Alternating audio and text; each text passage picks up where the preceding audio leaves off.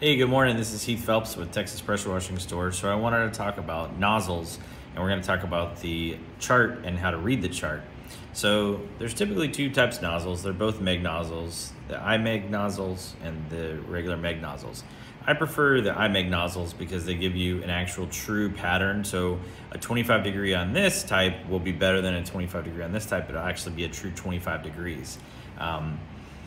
It really matters if you're pushing like the Mini Mondo or a Mondo or anything with two bars in it.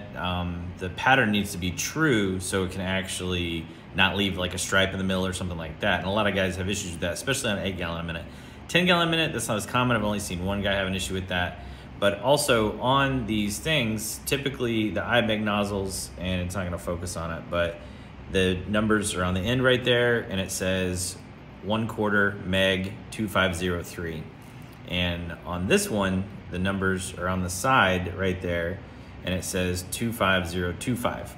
So if you're running a 4 gallon a minute machine, you wanna run 25 degree 2.5 nozzles on a 2 nozzle surface cleaner. That will give you 2500 PSI. And I'm gonna pull the chart up, and it has the chart, and I've got it highlighted where it's basically two numbers meet, and you want your PSI to meet your gallons per minute. Where those numbers meet is a 5.0, and you divide that by the number of nozzles. So because you have 2 nozzles in the average surface cleaner, for especially that size, like a 16 inch or a 19 inch, you would use 2.5s. You'll see online, guys will always write 2502025 or 250.3.0, something like that. And when you see that and you go to a website to order it, they're actually gonna be listed on the website as a 2.5 or a 3.0, something like that. So that's how that works. And we're gonna flash the chart, and I'm gonna go through the chart, and as you see here on the chart, it'll be the graph that meets.